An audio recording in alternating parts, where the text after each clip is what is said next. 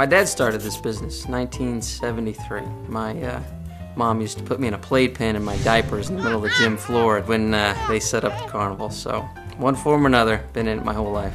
We provide inflatable rides, mechanical rides, carnival games, lots of fun stuff. There are a lot of challenges. The biggest thing is, long hours. You're dealing with heavy equipment. Some of the slides we've got weigh 900 pounds. Weather's a big challenge too.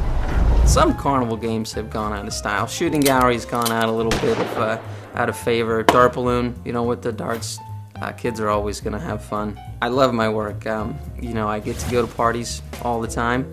Although the hours are long, my job is to make kids smile. Occasionally I get to make them puke too, and they spend too much, and they get rid of their cotton candy and snow cones and hot dogs and nachos and funnel cakes all at once, but everything's good. I get to make kids smile, make them laugh. That's the best part about my job.